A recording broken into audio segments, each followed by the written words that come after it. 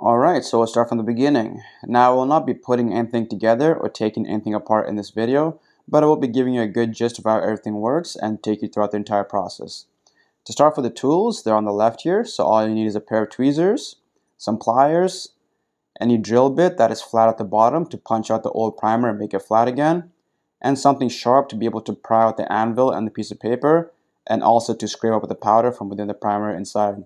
What you want to do is organize all of your old primers. So what I did in this process, organize all of my same brand primers and the same type. So all my CCI regular primers are put together, all my Federal primers are put together, all my CCI Magnum primers are put together, and so on and so forth. And after you do that, what you want to do is tumble them, let them dry obviously for a day or two, and then come back here. So when you take a primer from your case, this is what it's going to look like. So you can see there, this is what the primer looks like after you take it from a fired case and after you take the anvil out.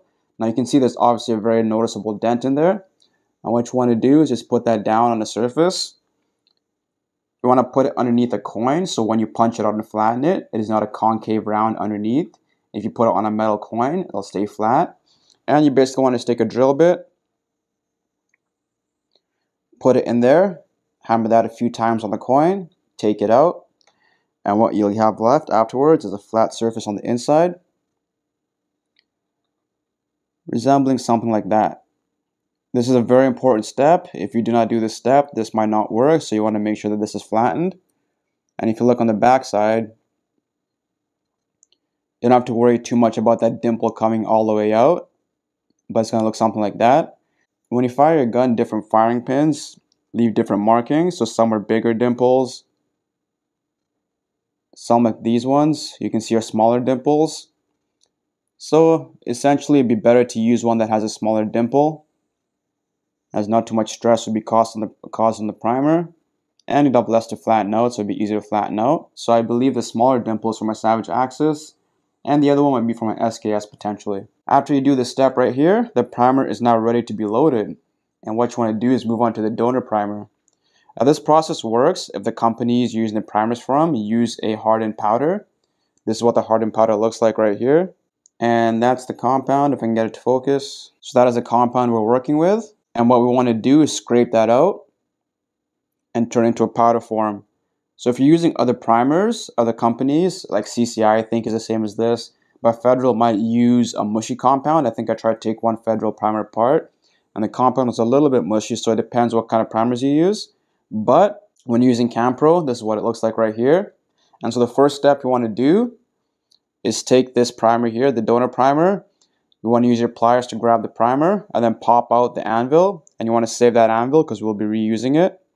After you take out the anvil, you want to take something to pry out the piece of paper, and we will also be reusing this paper.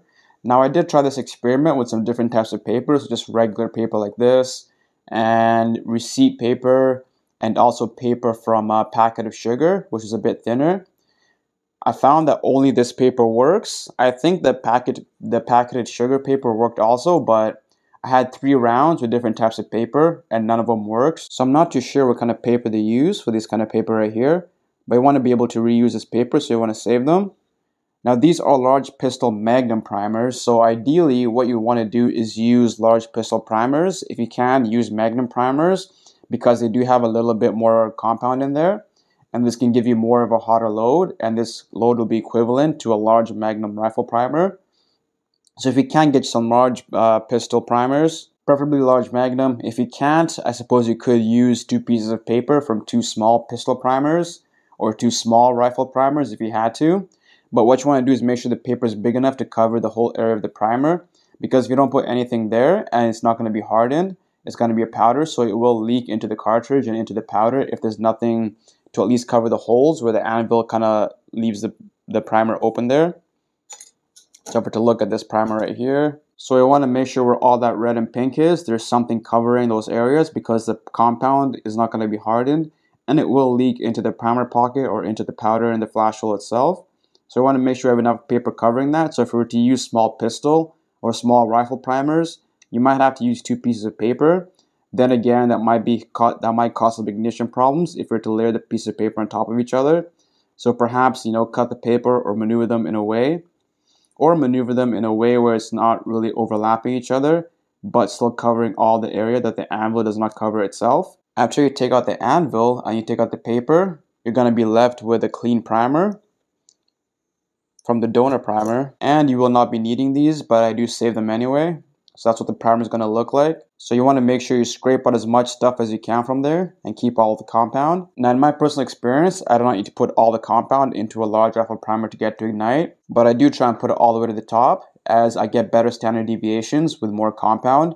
Generally, if you use large Magnum rifle primers, you do get better standard deviations. So in my opinion, the more compound in there, the better. After you get all the powder done, what you want to do is just take it and transfer it into the primer.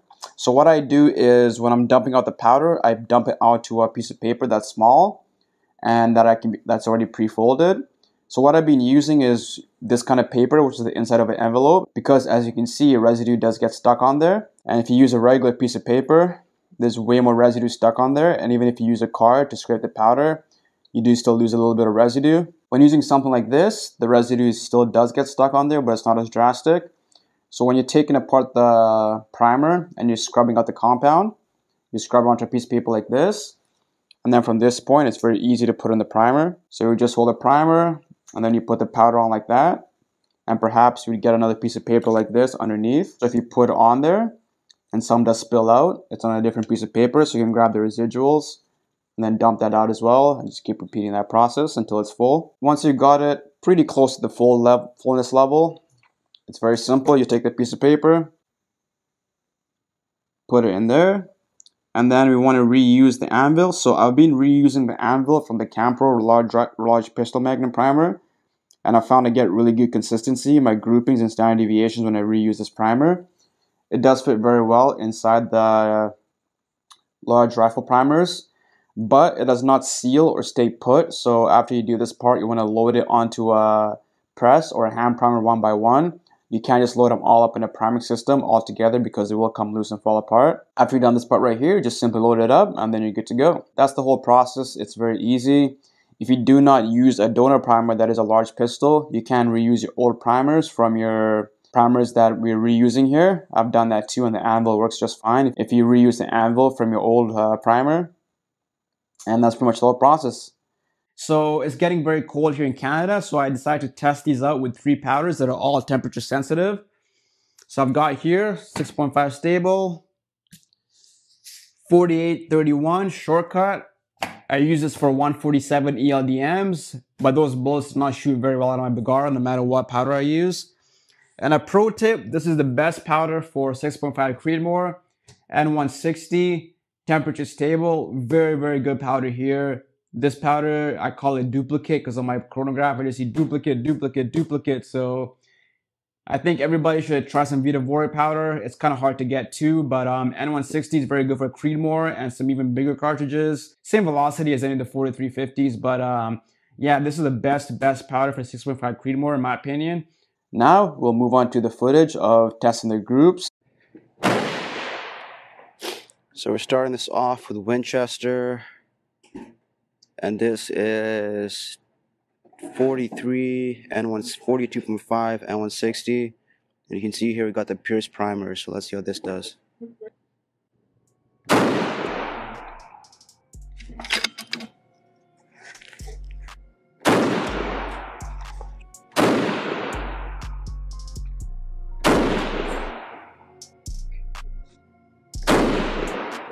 Got one too. No readings. You gotta be freaking kidding me, dude.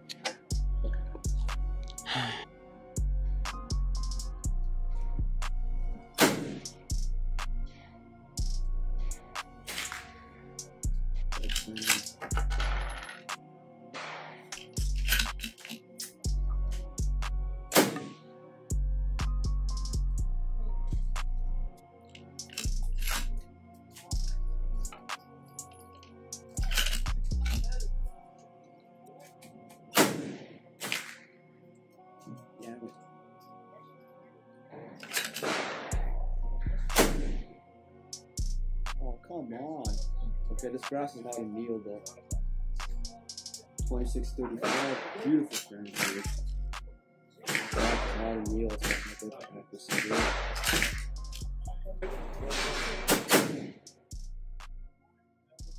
That's not the best group. Standard deviation. Alright, so we'll start off with the data, including the velocities and the standard deviations. That's what I was using right here. So I've not done any load development for these bullets yet. I really use these bullets. And here I'm not really going for accuracy, as the brass was 3 times fired and I didn't anneal it, so I was not expecting much accuracy. But I wanted to focus on what the numbers were and how good the standard deviation was of the reloaded primers, and compare the velocities to regular primers and Magnum primers. So that's the first group right there with my reloaded primers. And you can see the SD is very good over there. And the high is 2656 and the low is 2635. Moving on over to the Federal 210. These might be matched or they might not be matched. I'm not too sure. I don't think they're matched primers, to be honest. Or they could be. I don't know, man. I don't know. But anyway, the low there was about 2583 and the high was 2619. Standard deviation was not that good, but not that bad either, at 13.55, and produced the best group out of all of them. And here we have the Magnums, and these are CCI 250, and these are 1.0740, and the high was 2677, and the low is 2656. So the highest had the highest velocities and the lowest standard deviations, and that is common when it comes to Magnum primers. With a hotter charge, they do produce a bit better standard deviations. When you compare these numbers onto the primers with the reloaded primers, they're very similar. So when you fill up the primer cup with the same amount of powder from the large pistol Magnum, and you fill it up close to the top, it does produce more, something closer to a Magnum primer. So if you want to reload Magnum primers and you needed a bit more extra oomph to ignite the powder, this will definitely do the trick. And if you reload these into a Magnum cup, and you can save your very rare Magnum primers for hunting or other applications that you primarily use them for.